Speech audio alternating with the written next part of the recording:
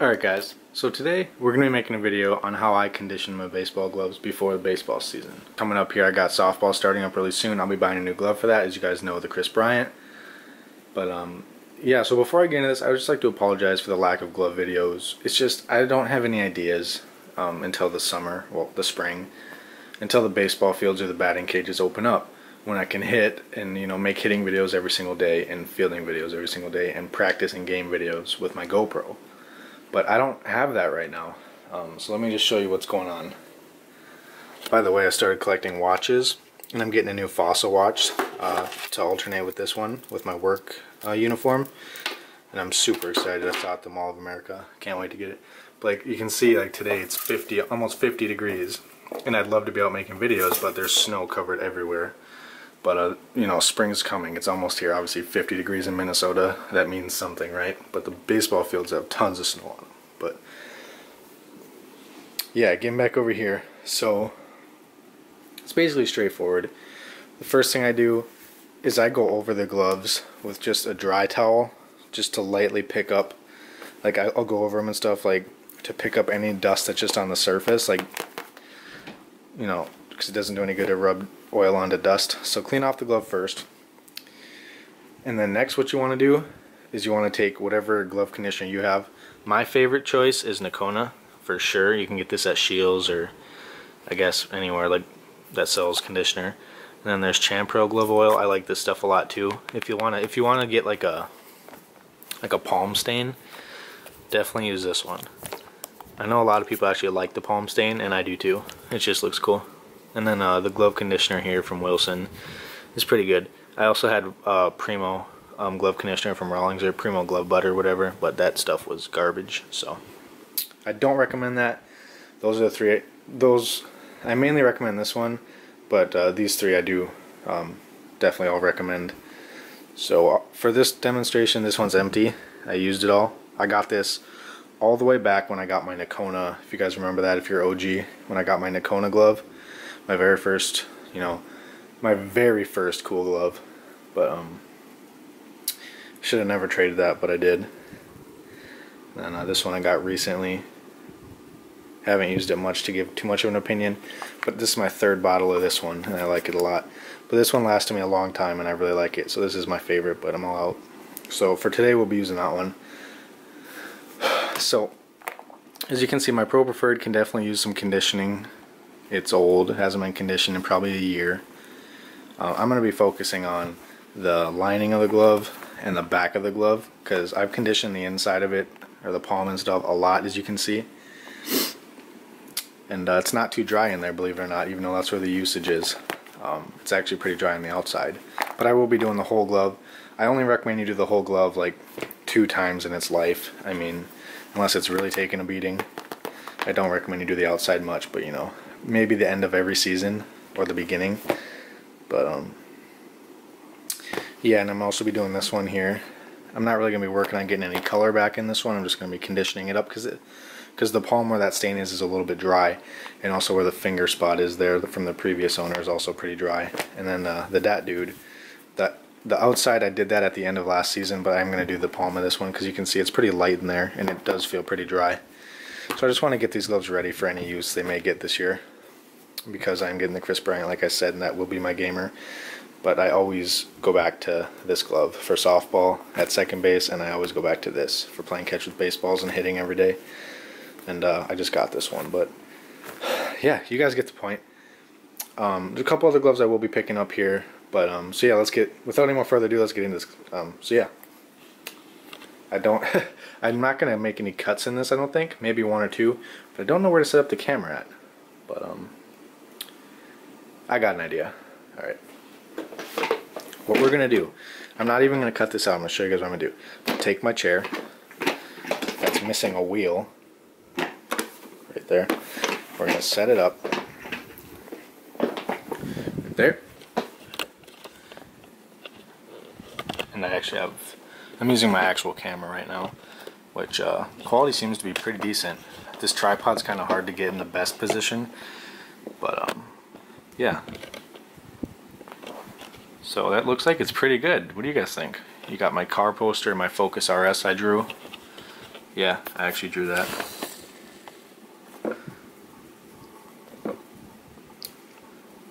I was trying to copy a picture of it, and then I was trying to copy a picture, and then I got to a point where I realized it was too big for the page, so I just kind of went with it anyways, and it actually turned out pretty cool. But yeah, I love to draw. Hopefully, maybe I'll show you guys some drawings here soon. I'll probably draw some baseball players or something like that. But yeah, so let's gonna try to break the back of this leg a little bit here. Not actually break it, but yeah. So we're gonna put it like that. See my girlfriend's teddy bear over there. But we're gonna put it just like that. I don't want too much of me in it, but you know, whatever. So basically we're gonna move these two out of the way. We're gonna demonstrate with this one. I'm actually gonna do those off camera probably. But yeah, I'm gonna kneel down here. Hopefully you can't see my face, you probably can. But yeah, so I already got this glove wiped off, but I'm just gonna, just basically with a dry rag, you just like, make sure you get the dirt off the surface off the glove. Like, it's just, believe it or not, it picks it up. You can see it on the, well, you can't, but you see it on the towel. My patch is coming off, but we'll fix that here. So basically what you do is take this, basically you just put it, what I do is I want this. Ironically enough, for my car channel, I'm going out to make it how to clean the windows properly after this video. So go check out that, GT Productions. But I want it like this, so it's a nice like pad. And what you do is you just put some in the middle of it. You can see that, right? Yeah, looks kind of like dog piss, but just kind of rub it in, and then make sure you put it just like right in the palm at first. At least this is how I do it. This may not be the right way to do it, but it's how I do it. My gloves last me a long time, and it's 4 years right here. But they make like sponges and pads you can use for this too, but this works really good. And you can already see all the dirt I'm picking up.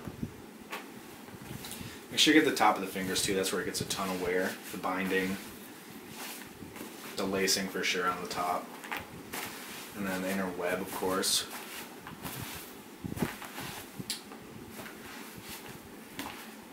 So yeah, basically, I mean, you just do that, rub it in nice and good. That's the inside glove. It will dry for sure. It might darken the glove a little bit if it's a lighter leather glove, but it will come back. So yeah.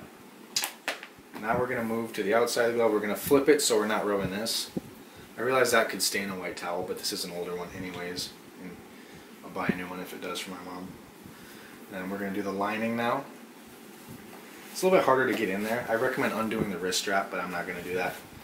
And then just work it, because mine's cracking a lot. Get the binding for sure, that's where it cracks right here the most. Your finger pad.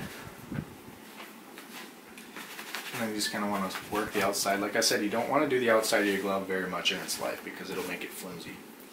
That's probably my second or third time I've done it in this thing's life, and I've had it for 4 years in April, so basically 4 years. Don't do it too heavy on the outside. A little bit is plenty, but if you need some, take it from the palm, because like I did a lot in there. But yeah, I mean, that's basically it. Just get all the wearing points, you know, the bottom of the glove, the binding, the finger pad, the lining, the web, the top of the fingers, the palm, inner web, you know, straightforward stuff. So I'm going to put that there. And then always let the glove dry, because otherwise it doesn't do any good if you go use it right away. The dirt just sticks to it and just snowballs. So now I'm going to work on this one here and give you a look of it here. And I'll come back to you guys in a minute here, but let's show you the Pro Preferred. So Pro Preferred now is very dark in there. See, the outside looks a little bit more stained. It actually looks pretty good in my opinion. Finger pad's nice and oiled up. The binding is very good. You see, it's nice and shiny and dark in there. All the wear points are good. That's all I do. If I ever put it down like this, I keep a ball in the pocket, but I keep my good ones standing up over there. Just like that.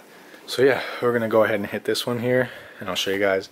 I don't think I'm actually gonna do the Dat Dude because I was feeling it, and I think it's fine. So I mean, probably not gonna hit that yet. So yeah, do this one, and I'll come right back. Thanks, guys.